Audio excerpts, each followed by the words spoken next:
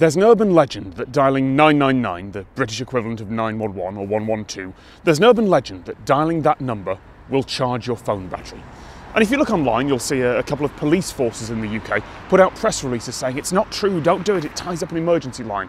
And there are articles and comment threads tearing into the people who believe this. How can they be so stupid? What idiot would believe this sort of thing? Except, the weird thing is, it's almost true. Do you remember Blackberries? They were those phones that business people had before actual smartphones came along. Their UK headquarters is behind me here in Slough. Slough.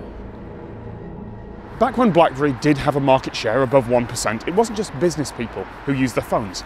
Teenagers did too. BBM, Blackberry Messenger, was the WhatsApp of its day. Instant, free, unlimited text messaging, as long as everyone you knew had a Blackberry phone and as long as that phone had battery power. See, when certain types of Blackberries were really low on battery, they go into a lockdown emergency calls only mode. No BBM, no anything. You weren't getting any use out of them, it just said battery too low for radio use.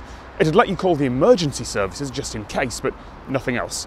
Now, that was a fairly sensible idea by the Blackberry engineers, but they went about it in a really half-assed way.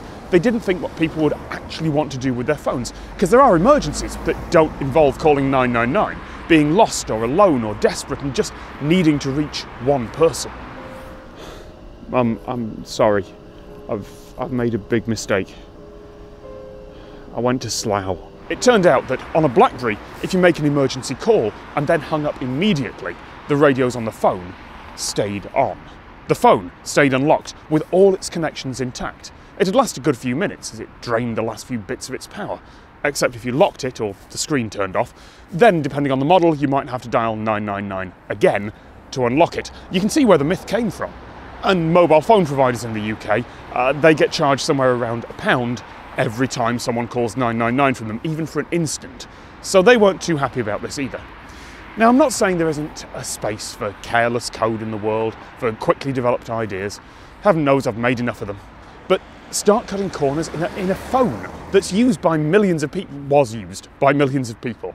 And suddenly, you've got enough hoax calls coming in that it starts to block actual emergencies. Tiny decisions that end up making a big difference. I'm going to get out of Slough now.